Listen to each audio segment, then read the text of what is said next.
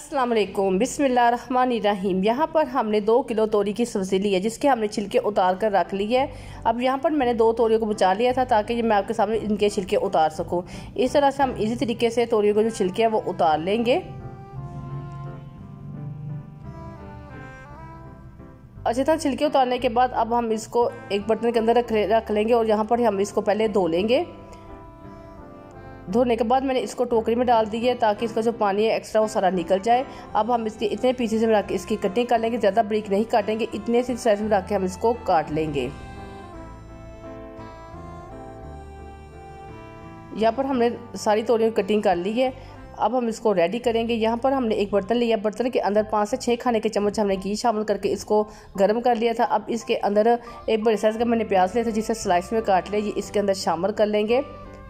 प्याज को हम लाइट गोल्डन कलर आने तक फ्राई करेंगे, ज़्यादा डार्क नहीं करेंगे, बस लाइट जब गोल्डन कलर इस पर आएगा तो फिर हम इसके अंदर जो बाकी की चीज़ें हैं वो शामिल करेंगे।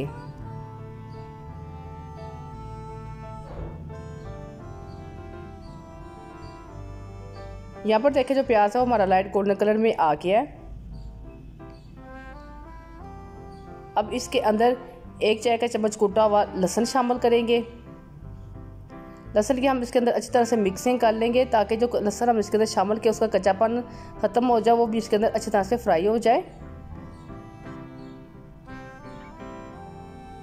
और भी साथ में इसके अंदर 2 मैंने मीडियम साइज़ के टमाटर लिए थे जिसे मैंने क्यूब्स में काट लिया, इसके अंदर शामिल कर लेंगे। टमाटर शामिल करने के बाद इसके प्याज के अंदर मिक्सिंग कर लेंगे।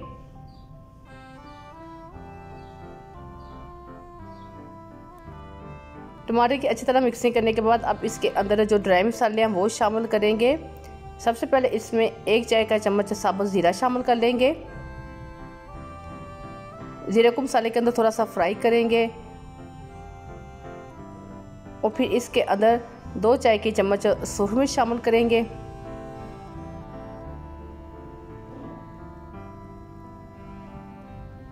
साथ में 2 चाय के चम्मच नमक शामिल करेंगे।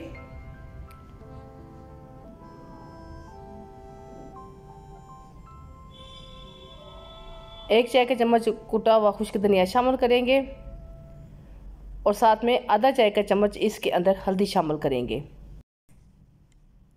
सारे मसाले शामिल करने के बाद अब हम इसकी अच्छी तरह से बुनाई करेंगे और यहाँ आपको पानी की ज़रूरत महसूस हो तो इसके अंदर हम थोड़ा सा पानी भी शामिल कर लेंगे।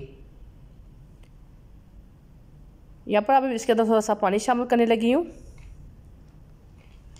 और साथ साथ हम इसके मसाले की अच्छी तरह से बुनाई करते जाएंगे ताकि जो हमारे इसका मसाला वो अच्छी तरह से रेडी हो जाए और जो टमाटर हमने इसके अंदर शामिल किए थे यहाँ पर टमाटर है जो इसके अंदर मसाले के अंदर ही अच्छी तरह से मिक्स हो जाए।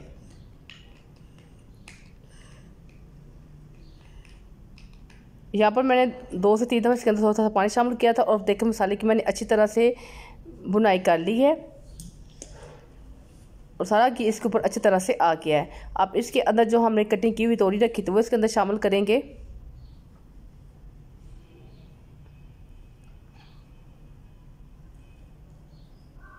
तोरी की अब अच्छी तरह से अब मसाले के अंदर मिक्सिंग कर लेंगे और यहाँ पर तकरीबन से 2 मिनट तक इस मसाले के अंदर ही अच्छी तरह से मिक्स करके बुनाई करेंगे।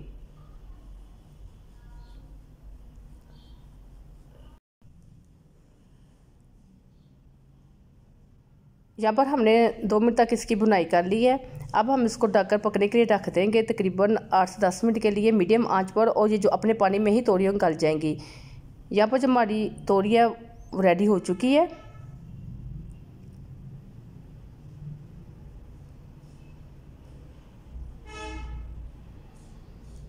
अब इसके ऊपर बड़ी कटी हुई सब्ज़ मिर्चें शामिल करेंगे। हम इसके अंदर गरम मसाला वगैरह नहीं शामिल करेंगे और अगर आपके पास सब्ज़ धनिया है तो आप इसके ऊपर थोड़ा सा सब्ज़ धनिया भी शामिल कर लें।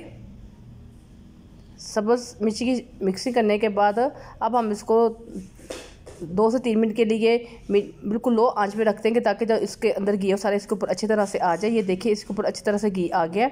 अब हम इसको सर्विंग प्लेट में निकाल लेंगे। यहाँ पर जो हमारी तोरी की सब्ज़ी है वो रेडी हो चुकी है।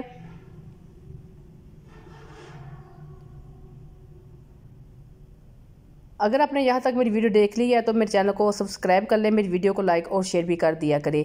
वीडियो देखने के लिए थैंक यू। अल्लाह हाफिज़।